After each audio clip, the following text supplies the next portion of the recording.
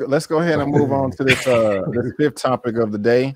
While they're placing their bets and all that good stuff. There we go. There you go. It's official. And we're coming to One Take Big Dog first on this one right here. And you actually, I'm excited, man, because you actually did recently see the first film recently. But this is from Deadline.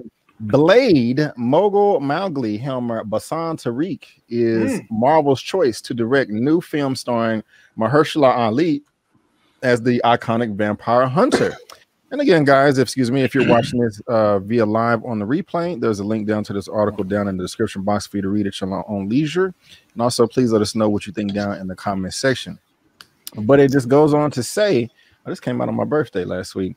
Exclusive. After a thorough search that involved months of meeting a slew of talent, Marvel's new Blade movie has found its director. I don't even know who this guy is. While a deal is not yet done, sources tell Deadline that Bassam Tariq, best known for directing Riz Ahmed film Mogul Mowgli, is in talks to helm the new adaptation of the popular comic with Mahershala Ali. It was exactly the first thing I said. Marvel has no comment on this. And if I go to his filmography right here on IMDb, this is what the gentleman looks like. Like I said, I've never heard of him before. I don't. Wait, go back to him. That's him. No, that's Riz Ahmed. Yeah. Oh, okay. I was about to say.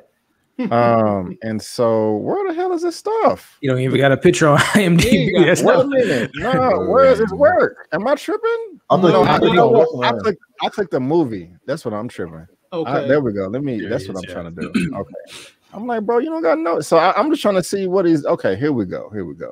So, yeah, I've never heard of any of this. It's just a bunch of shorts, documentary. I don't know. This must be a good movie. But we'll see. One Take Big Dog. How you feeling about this, man? You know, do you know who this guy is, and are you excited for him possibly directing the rebooted Blade with Mahershala Ali? Well, I'm gonna keep it real. I don't know who he is, so my excitement for the film can't change if I haven't seen any of his previous work and I don't know who he is. I'm looking forward to the Blade film strictly because the first one was so good. So I really think you're gonna have to do some stuff.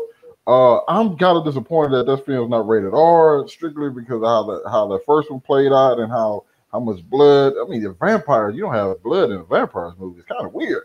So they're gonna have to give me another announcement for something to get me hype. I love Mahershala Ali. I think he's great, and I'm looking forward to seeing him be Blade. But just like I said, after seeing that first film, my expectations for this movie is pretty high, especially because it's in the MCU and there's so much stuff they can do with it. But with no rated R, I don't know this director. You're gonna have to give me something. Right on. And Mara Sharice, I want to thank you so much for the $10 cash app. Thank you, ma'am. I appreciate it. Elliot, how you feeling about this? I'm kind of like with Big Dog, man. Listen. I think it was Lamont or Larry brought it up earlier in regards to the talent that Marvel likes to bring in. They like to bring in these smaller, unknown. You know, who was the Russo brothers before Captain America? Who was, some of the other people that they've been working with the Ant-Man stuff, Peyton Reed and all this. Like they were, I don't say they were nobodies, but they didn't have a name. They didn't have much as far as, what they did after Marvel. So I had to assume that this gentleman, the movie that he did direct, Riz Ahmed, must have been something that Kevin Feige saw in that film, or something that he saw in one of the documentaries, or maybe he came in with an incredible pitch to One Take. Maybe he said, I can make this work, PG-13, no blood, and make this Blade movie the greatest thing ever. So maybe that's what sold them. But outside of that, I don't know what spoke to what it was with Marvel that was like, that's our guy. That's the guy that we want to direct the first Blade MCU film. So I don't know, man. This. I don't want to say I'm nervous because I know we talked about it a couple months ago. The writer, she's a very accomplished writer. She was part of the Watchmen series, that writer's room, and she has some other good credits to her name. So sometimes the writing can help the direction, especially if he's and also to the beauty about Marvel. And they just mentioned it with the young lady that did Black Widow. They tend to kind of help directors out in certain things that they might not be good at. Like they had some action director, they had the Russo brothers and some other people help her kind of edit the final production of Black Widow. So I'm assuming they're not going to just throw the keys at him and just say, good luck and we'll catch you in 8 months. They're going to probably help him out and, kind of nurture him within the process. And again, I'm hoping that PG-13 vampire movie with no blood. We'll see, man. I'm hoping that Mahershala Ali makes his appearance, in a Moon Knight first or something else, and we can get, see how they're going to do things. But we'll see, man. And Kevin Feige, we trust, right? Yeah, right on. Lamont. I got to agree with these fellas, man. But I will say this. I trust Marvel. Mm-hmm. I trust Marvel, and so far they haven't let me down with these smaller directors, producers, writers. And to piggyback one take, not only is this going to be PG-13, but you guys are going to be looking at 1/5 of the Midnight Suns, which they've already said Marvel is leading up to that. And I do not see how you do a non-rated R Midnight Suns movie. And you've already got Moon Knight coming out, which is going to be another person on that Midnight Suns team. I don't know how you're going to do this without having gore, guts splattered on the sidewalk. I don't know, but I trust Marvel. And I'm interested to see where they go with this, because they've made some hires in the past that had me a little like, really, what you doing? And then the movie turns out to be well. So I'm going to trust Marvel until they prove me otherwise. Right on. And guys, y'all help me reach a milestone. I'm at 236 now. I think we just hit 241 people in the chat. Let's try to get 250 people in here at one time. The only way that can possibly happen is if you hit the thumbs up button. Mm-hmm. Right now, I have 159 thumbs up, and I have 235 people watching. So please, it's free. Just click the button, just click the thumbs up, and that'll send it out to more people to click on the video. I work pretty hard on this thumbnail. I do not care about self-pubbing, but I wanted people to see this. I'm like, damn, I got to click on it. You know what I'm saying? So, guys, please, thumbnails are the number one important thing for YouTube video. So please. And people tell B. Avery, once he started working with that Mac, his thumbnail game is going to take half the amount of time it takes that he's doing right now. I'm quite proud of that. I ain't gonna lie. But hey, you do a hell of a job on them thumbnails, brother. But when was it Vin Diesel, man? Did he push you to get that thumbnail game up? Was it Vin? No, he did not go there with you on the thumbnail. It's okay, man. It's okay if he pushed you because family.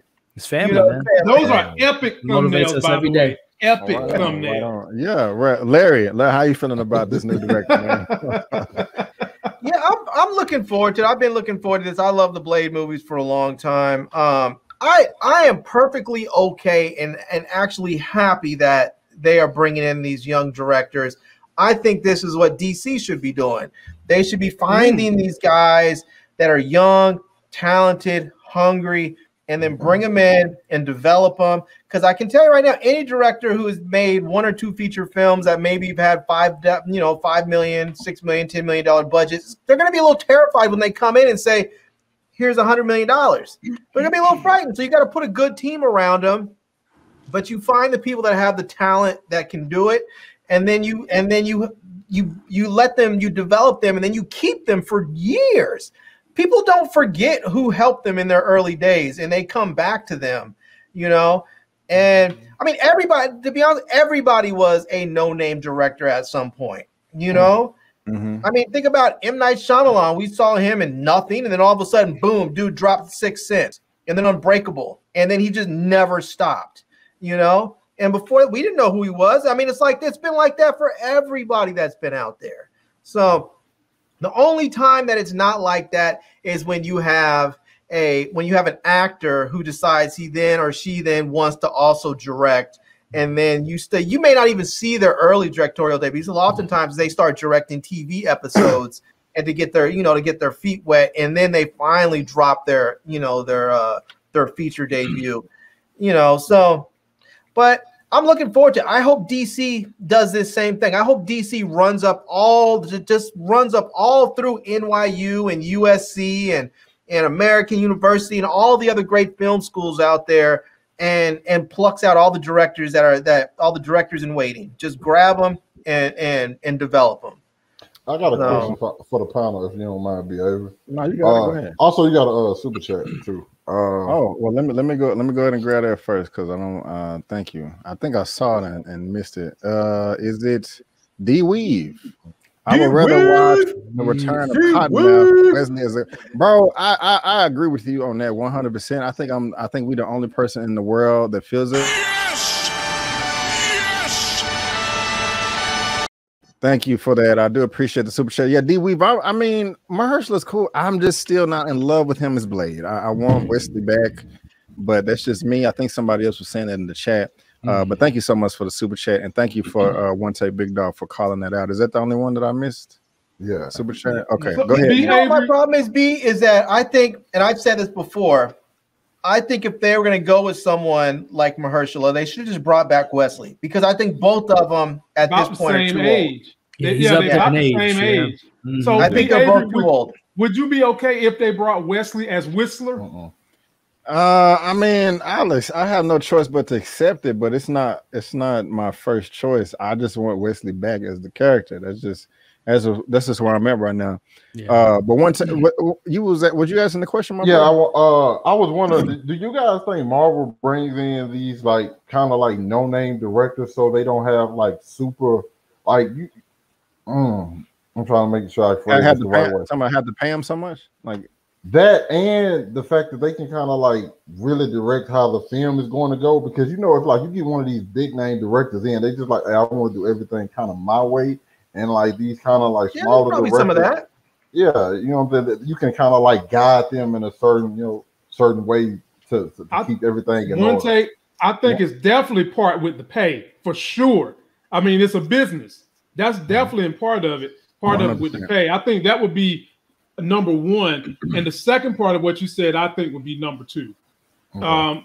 That because even a big name, if you was to bring in a big name and you paid them all this money, you still have to answer to what Kevin Feige and the higher ups at Marvel want in terms of the direction of the movie, and you might get a lot of lip from the big names versus when you go. So I think that 1A definitely is the pay. Okay. But here's the thing, I think, too, if you bring in someone young, like if you're doing the Blade thing, let's say that you plan on doing, let's say, 2 or 3 Blade movies, or maybe you're going to do the Blade movie and then, the something else. Mm-hmm. And you want to keep this guy on for all those projects. If you bring in somebody who's young, who doesn't have that deep of a resume, you can bring him in and lock him up for 2, 3, 4 movies.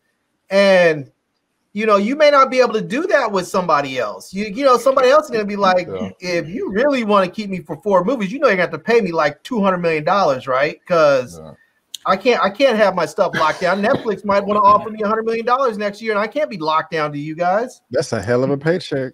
Yeah, right. I'm looking at my man's John Watts with the Spider-Man films, and what Marvel just gave him is Fantastic Four. So I think what Marvel's doing, as we've seen with the Russo brothers, who were the Russos before they came into Marvel? They were doing episodes of TV shows and Marley and Me, and now they have their own studio. They have a deal with Netflix. So and like I said, John Watts is literally, he has the keys to the Fantastic Four. So they're doing it right, where they pick these young, talented actors that want to work within Marvel. And I think besides, as we mentioned earlier, Alan Taylor, Edgar Wright, and I think Ava DuVernay was like the only 3 directors that weren't able to mesh well with Marvel. But we had 24 films and 24 different directors that have nothing but great things to say about the Marvel experience. So whatever they're doing, man, they give the directors enough.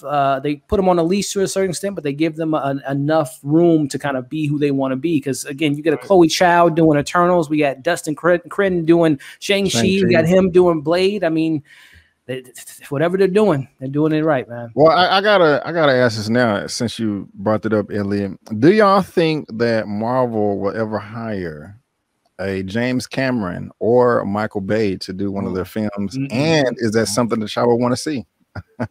Michael Bay, yes. Yeah. No Michael Bay for me. No. I like Michael Bay. Okay. I like his over the top ridiculousness. Not for a Marvel movie. That's what I don't want to see in Marvel. I don't want him to go crazy like that. James Cameron, I would be okay, but they're not going to hire these dudes. Neither one of them. They won't even hire them to bring donuts. Yeah. Who is the biggest clout director that Marvel has had prior to? I'm just trying to think. I don't know. Joss Whedon. I would say he was maybe the most established at the time. And that was mostly TV James Gunn. Yeah, I probably James Gunn. James Gunn did what? A Slit, like a horror film. And I was going to say, Scooby-Doo films. It depends on how you bounce Gunn versus Josh Whedon. I mean, take, Last, do I know the super chat? You do have one. You got a $5 super chat. Yeah. All right, I can say $5. Blade is immortal, so that an actor's age shouldn't be the problem. That's exactly why the age is the problem. Black don't crack. Exactly why. Because he's supposed to be immortal. You can't have a dude that in a movie in 2022 it looks one way, and then when they do the next movie 3 years later, he's looking older. Because he's not supposed to age. Right so on. You need somebody like they should have cast an actor for Blade that was like 25, maybe 28, because then you could have gotten at least a good 20 years out of that dude. Probably a decade. Right on. What? Maybe a decade, but you could have gotten you could have legitimately have gotten, if you got to do it like 25, 28, you probably can get at least like 10 years out of him without his look changing significantly. Mm-hmm. And I can say, B, thank you so much for the super chat. I do appreciate it. This is my last question, and then we can move on unless y'all got something else. I'm just passionate about it. What y'all say, well, short answer, kind of rhetorical. Would you say that the Secret Wars is one of the biggest stories in Marvel? One of them. And we know that they're going to eventually do that, especially with the way Loki ended. I think James Cameron would be perfect to direct a Secret Wars series. Because it would have to be like Infinity War and Endgame, where it's more than one film, maybe like 4 to 6. But I think James Cameron would be perfect for that. That's just my 2 cents. Y'all can comment on that or ignore it if you want to. Tell you what, if James Cameron's directing that film, it's gonna take 30 years to make because he takes forever to make movies. Technology's not right. We gotta wait till 2029, and it'll take forever, man. But it would be the best movie you've ever seen. But anyway, I don't think he'll mess well with Marvel. If I'm being honest. I don't either. But I wouldn't mind seeing the end product, which is why I mentioned him. I wouldn't mind seeing it, but it's just there's just too many potholes to get to that point. And Secret Wars is definitely a top 5 source material that Marvel has ever done. Definitely a top 5. Yeah. Right on. Well,